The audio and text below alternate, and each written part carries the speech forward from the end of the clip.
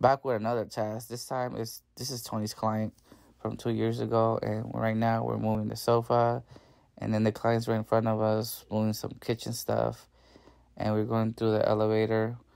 This is her old place, and her new place is on the next level up.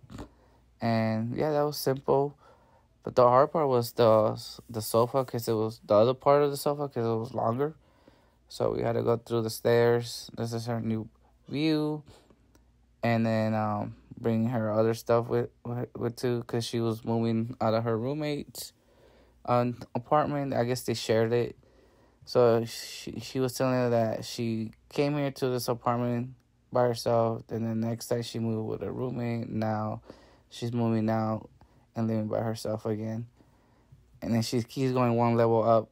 So the next time it will be to the roof. See, that was the sofa that she was talking about. And then we just brought the bed.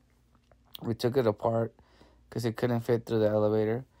Nothing too crazy. And that's her old apartment. That was her old view. So I just wanted people to check it out. What was her old apartment? Yeah, I couldn't get the key swap to work. It took a minute, and then I had to watch for the dog, but I put the dog away. Yeah, this is what was just the hard part, that I had to angle. So we had to go through the patio. We moved everything by now. Those other stuff, it was her roommates.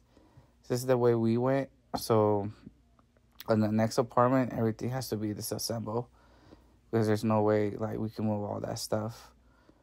But we made it work.